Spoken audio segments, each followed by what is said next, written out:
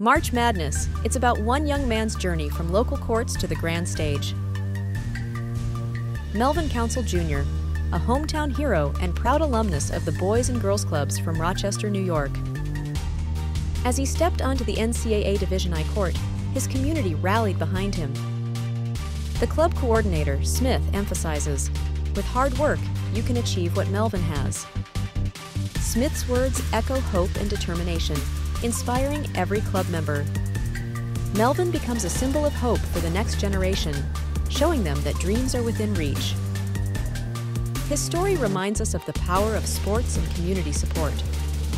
Like Melvin Council Jr., proving that with passion, perseverance, and hometown pride, anything is achievable.